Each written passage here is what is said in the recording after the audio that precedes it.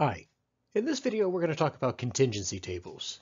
So a contingency table is basically a way to organize raw data so that you can separate out the data based on different criteria.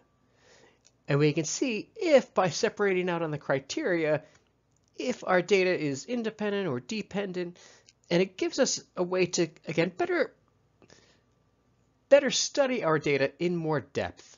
So let's take a look at an example. So we're going to look at data that was released from a Quinnipiac University poll on June 17th of 2020. So fairly recently. Now, when we say a Quinnipiac University poll, it doesn't mean they were polling Quinnipiac University students. Quinnipiac University is actually one of the most respected polling centers in the country and are regularly conducting polls, again, throughout the country, asking people their opinions on different topics. So for this particular poll, Quinnipiac polled 1,000 adults between June 11th and the 15th via the telephone. They collected demographic information, including gender, age, political affiliation, location, college completion. And those are, again, how we can separate the contingency table into these different categories. Are your answers to the opinion questions going to be different depending on things like your gender? Do men and women feel differently about certain topics? Or does your age affect how you feel about certain topics? And again, that's what we're going to look at. Now, they did ask a series of questions regarding the police in America, and we're going to look at just one of those questions. And the question we're going to look at today is, do you think that discrimination against Black people in the United States today is a serious problem, or don't you think so? So that's the question that they asked. And then here's the raw data. So we're going to separate this raw data out. We're going to look at the people that said, well, yes, no, or they didn't know whether or not racial discrimination is a problem. And we're going to look at them based on their political affiliation, whether they are a Republican, a Democrat, or if they identified as an independent, which is actually the biggest category. So the first question, if a person was selected at random, what is the probability that they believe discrimination against Black people in the United States is a problem? Well, the key here is going to be random. If I say it's random, then I don't know if they're a Republican, a Democrat, or an independent. I just want to know who answered yes to that question. So we can see that we have the totals, right? The outside columns and even the outside row gives us our total. So the total number of people that said yes were 847, and the total number of people they asked down here at the bottom was the 1,226. So out of the 1,226 people, 847 said they believe it is a problem. So to figure out the probability, well, it's just the event over the sample. How many people said yes out of how many people were asked? And we divide those two numbers. So 847 divided by 1226 is approximately 0.691. And again, this is the probability. That is typically the answer my math lab wants. However, I like to convert these two percentages because I think they're just more useful when we're talking about them. And so the proportion of people that said yes, about 69.1% of the people surveyed said that they do believe that discrimination against Black people in the United States is a problem. Next question. If a person is selected at random, what is the probability that they identify as a Democrat? Again, the key is we're looking at just a random person. So it doesn't matter how they answered the question. I just want to know how many Democrats out of how many people were asked total. And so again, the total number of Democrats were 440.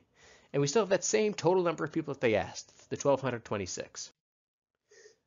So again, we're going to put that together just like we did with the other one. How many people identified as Democrats? 440 divided by everybody they asked, which was 1,226.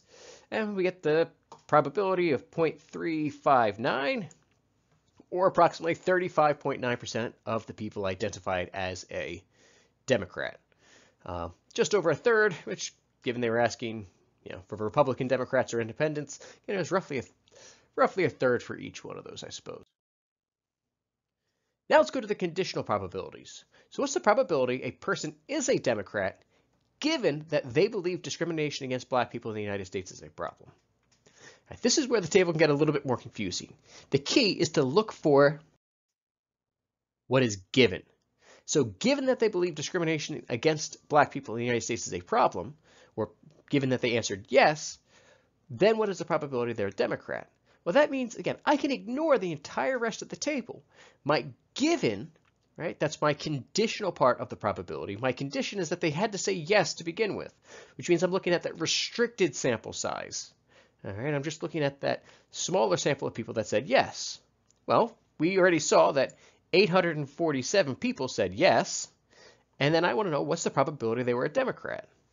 Well, this entry here, this 422, these are for people that answered yes to the question and yes to being a Democrat. And then again, it's the same idea. We're just going to divide them. So the probability a person is a Democrat, given that they believe discrimination against black people is a problem. So again, we would set that up. The probability of being a Democrat, given they said yes. And so again, the overlap on top, which was the 422. My sample is just the people that said yes. So there's my 847. And when I divide those two, I get 0.498 or 49.8%. So what that means is that if you know that the person believes it's a problem, there is roughly a 50% chance that they're a Democrat. So again, if you know that that person already believes that discrimination against black people is a problem, it's about 50-50 shot that they are a Democrat. Next question. What is the probability a person believes discrimination against black people is a problem, given that they are a Democrat? So again, this may sound like a similar question, but again, the key is going to be the given. Given they are a Democrat, which means I can ignore the Republicans and the independents. I'm only looking at the column that has Democrats. Now again, the people that said yes, well, that's that same 422 from before. It's the same people that answered yes to being a Democrat and answered yes that they believe discrimination is a problem. But we're only looking at people who are Democrats. So now my sample is just the total number of Democrats they asked, which is the 440. Again, we're just going to set this up using our probabilities and doing some dividing. So again, what's the probability they said yes, given that they are a Democrat? Well, so again, the Democrats and yes, that same 422. However, the size of my Democrats, well, there's only 440 of those. And when I divide now, I get 0.959, or 95.9%. So that means if you know someone's a Democrat, you are almost assured that they believe discrimination is a problem. And again, it's really, really important to note the differences between those last two questions. If I know they are Democrat, I can almost be guaranteed that they believe discrimination is a problem. However, if I know that they believe discrimination is a problem, it's only about a 50-50 shot that they're Democrats.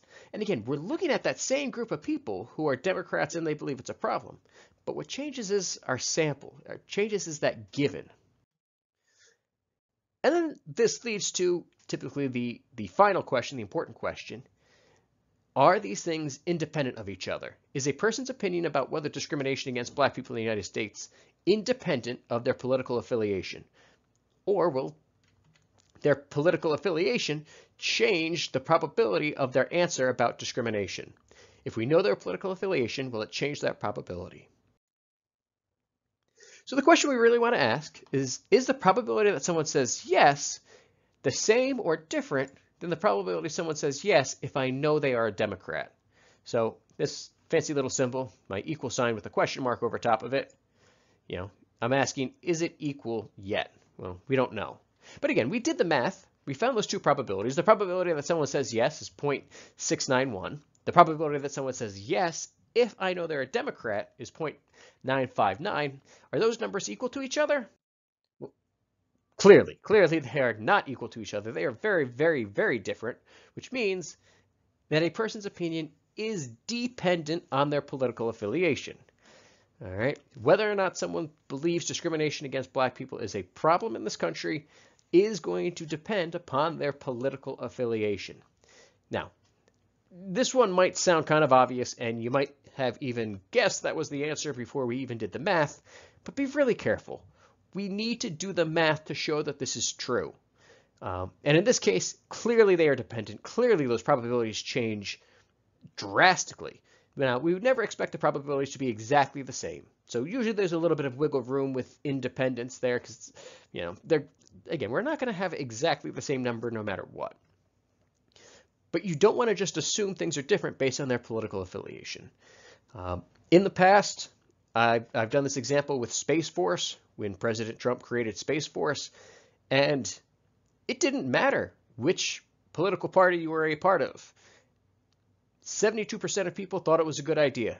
72% of people in general thought it was a good idea. 72% of Democrats thought it was a good idea. 72% of Republicans thought it was a good idea, which means it didn't matter what your political affiliation was. Everybody thought that Space Force was a good idea about 72% of the time, which happens more frequently than people probably want to admit, that there are these topics that Democrats and Republicans and independents all tend to agree on, despite what you might see on whatever type of news or social media you go on. So again, just make sure you're always taking the time to actually do the math to check these things out and don't just make assumptions.